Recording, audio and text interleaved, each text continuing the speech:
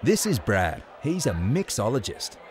Don't you mean barman? No, he's so much more awesome. He can simultaneously serve 10 people, pull 5 beers, shake 2 cocktails, flip bottles, pour a champagne tower, decorate a croquembouche, and balance a ball on his nose while maintaining a friendly level of flirt.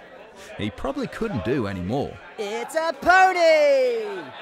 No matter how busy Brad is, he's always got time to ask for ID. Wait a second. Do you have ID?